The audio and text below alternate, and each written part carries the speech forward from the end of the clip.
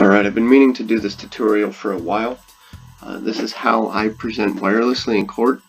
I've been asked this quite a bit, especially when somebody's in court and they see my wireless router and they want to know how I can do this without having to be plugged in and walking around the courtroom. It's not quite magic. It's not like this. It doesn't go straight from the iPad straight to the TV. That wireless signal doesn't quite work. You gotta have a few steps in between. So really, my wireless signal goes from my iPad down to my router. Okay. Now I've got this. I've got an Ingenious wireless router that I use. It's not the fastest thing in the world. Quite frankly, I can't even remember the stats on it. But it looks like a smoke detector, and I use it because it works. That's really the only reason I haven't changed. I know there's faster ones out there, but I've never had any problems. It is dual band. I use the 5 gigahertz line. When I plug it in the courtroom, everybody knows, because suddenly there's a new wireless router for everybody to see on their device, called Not Guilty, strategically named. But when I plug in my Apple TV, it auto connects to it. The iPad finds it, and we go from there. So my iPad will connect to it, but then of course I got to get my Apple TV to connect to it as well.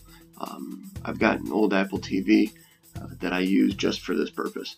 So it will, as soon as it turns on, it will connect to that network. My network is local. It doesn't go out to the internet unless I've got something connected, and that's rarely the case. But it will go wirelessly. I've never had any lag, never had any problems with videos. But you can go with the hardlined into your router. But I've just never had to do that. I've gotten along just fine without using that cord. So when I use it, if I can use the HDMI, I will do it every single time. You don't have to worry about fiddling around with audio cables and the VGA, but that's not always the case. It's just what they have available for you. So normally I'm going from the Apple TV with the HDMI cable to the back of the television or back of the projector, however I can get that in there. The alternative is to get an HDMI to VGA connector with an audio cable, because you're going to need that audio to get through. Then you're going to need the VGA cable. Mine are actually separate like that. I suppose you can get them where it's one device, one cord, and then you're getting into the back of the TV or back of the projector. So HDMI cables are cheap. I buy them on Amazon. I get a bunch, and a bunch ride in my bag with me. But it's relatively easy to get where you need to go. These are wonderful because if something doesn't have HDMI, they will have VGA. But you see this line out right here? This is key to getting the audio. The HDMI will carry your audio for you, but if you're using this little guy, you're going to need to have that audio cable to get your audio from your iPad out to the speakers of the television and actually pump that sound out there. If I don't have, if I'm using a projector, I've got an external speaker I bring with me that I plug that into.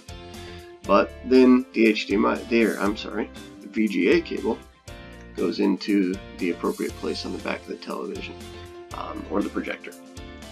So that's generally my setup. Once I get that set up, now I'm back into my iPad. I open this up on my iPad, you swipe up from the bottom, and down at the bottom where it's got the AirPlay, you want to have your Wi-Fi on, your Bluetooth on, sometimes the rotational lock, but then you select your Apple TV, flip on mirroring, and then you're in business. Then this is an example of trial pad. On the left there you see your control view in trial pad. In fact, I think that's even an old version of trial pad on the image there.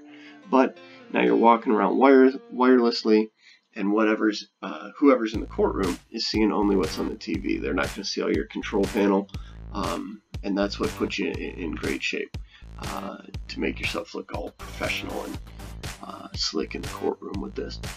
So that's what I use, and like I said, it's because it works. It's not because it's the fastest or best setup. I've run it off of my phone's hotspot before. But I do carry a bag with tons of connectors for everything I could possibly need when I do these things, and it generally works out well. I haven't had a problem yet where the entire thing shut down and I wasn't able to give the presentation or put up what I needed to in the courtroom. So there you go. I hope that's helpful. Kind of explain the process. And if you have any questions, just let me know.